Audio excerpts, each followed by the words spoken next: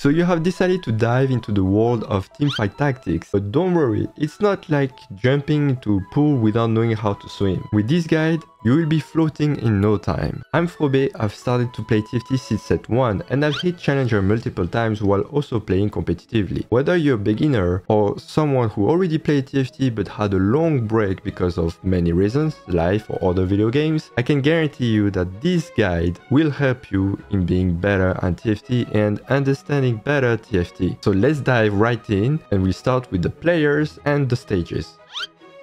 In TFT, you're one of the 8 players in a match, fighting each other in a series of rounds. You think of it like a mini tournament against 7 other players. Each match is divided into several stages, each with different rounds. We've got the carousel rounds, the PvE rounds, and the PvP round. So buckle up because there's always something new happening. Speaking of new things, each set always has a lot of new units. And if we talk about units, it's actually champions. It's kind of the same, we just use different words. Now, champions in TFT aren't like potato chips.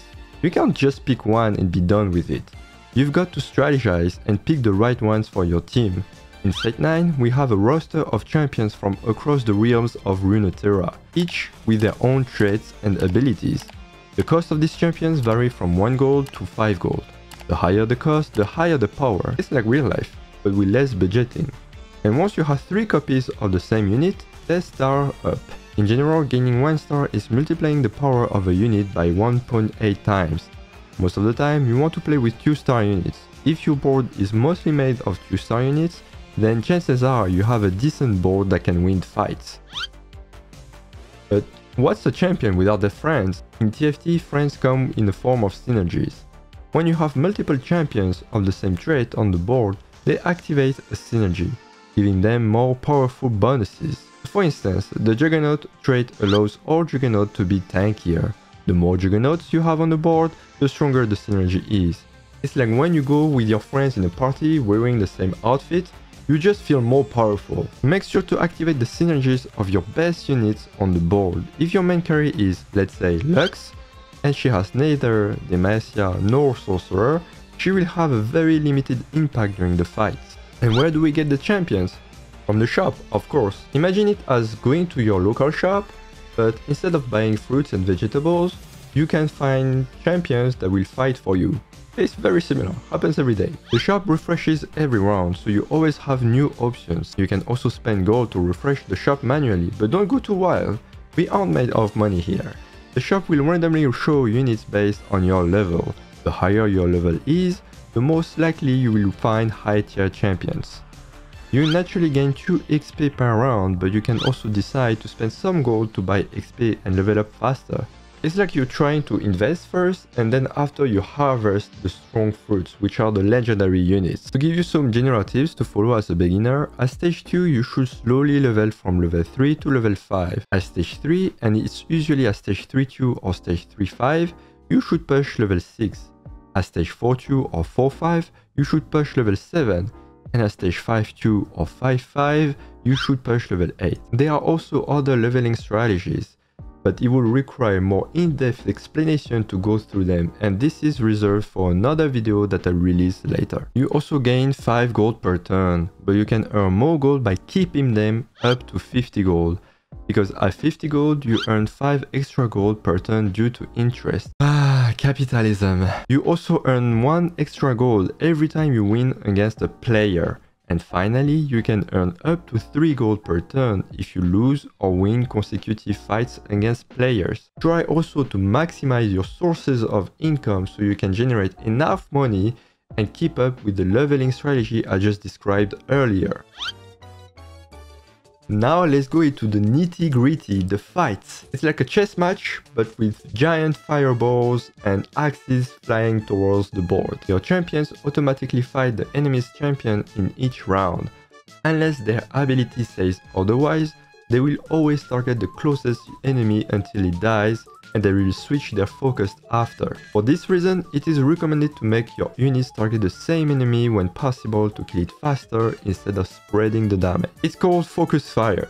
Obviously, there are also many situations where this strategy is not the best, But again, this requires more advanced knowledge about the game and I will keep that for another video later. Positioning and champion selection are key here. Make sure to refer to the UI by clicking right on the champion and see what Riot recommends for positioning. Next up is the mana.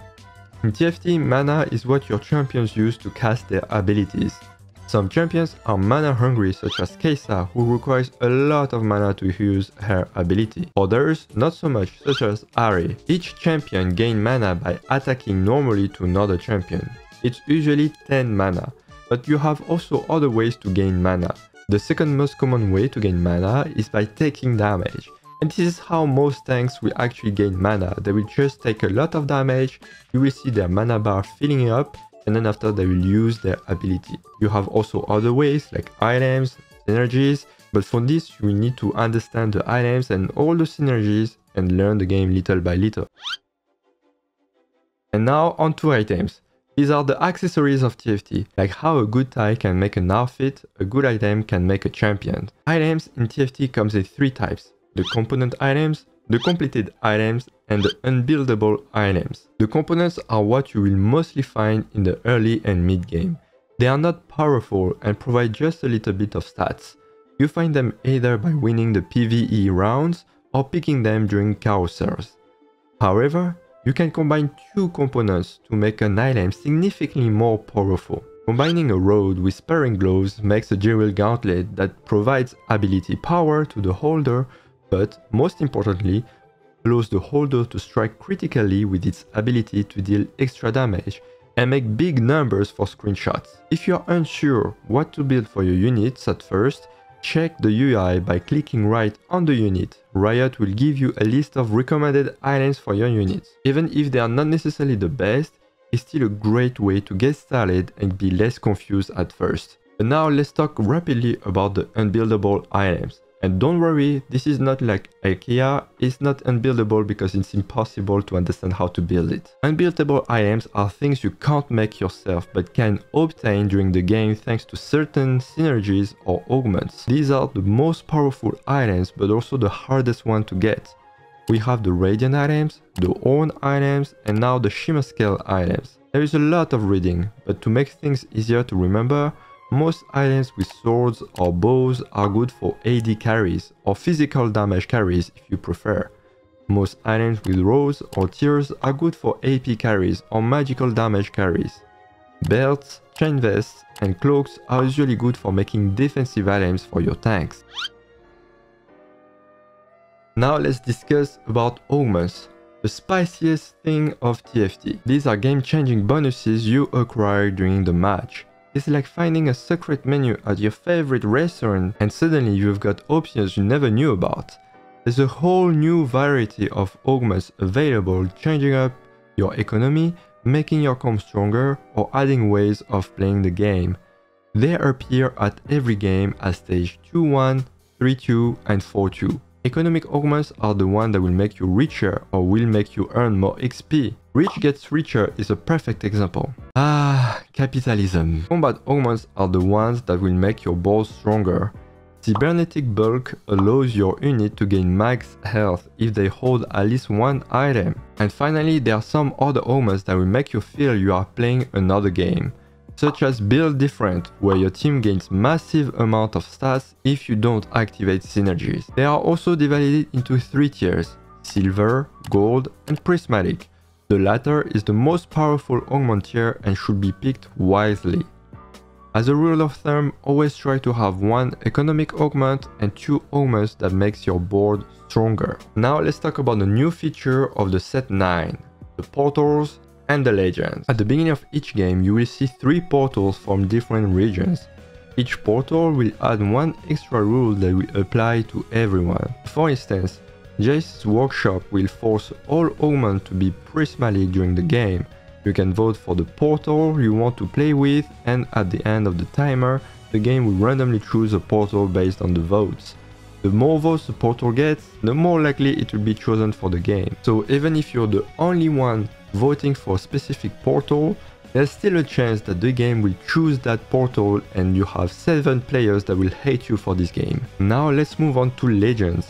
This is like going to a buffet and seeing all the options available, but then realizing that you have your own personal chef ready to cook up a dish just for you. When you select your legend at the start of the game, you will have tailored augments available at different stages, allowing you to pivot your strategy based on what's going on. If you want more money, you can pick Time Cash as it will offer you a guaranteed economic augment. If you like to have stronger boards, then you should pick Master Yi, as he will always offer augments to strengthen your team. And if you like to collect many items, then Ezreal is good for you because he will give you more components. If you already know what you want, then pick the one suited for your playstyle. But if you are indecisive, then pick the Poro. It will make all the augments random. It's as if you're asking the chef to surprise you instead of asking him what you want. Maybe I should pick Time Cash all the time because I keep on talking about food and maybe I have a problem. You might still think it's still too much information and still too difficult to apply what I just said in your games.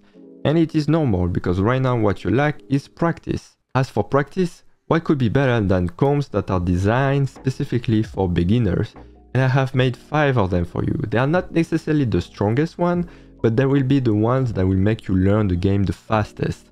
And I'm sharing everything in this video. See you at the top of the ladder.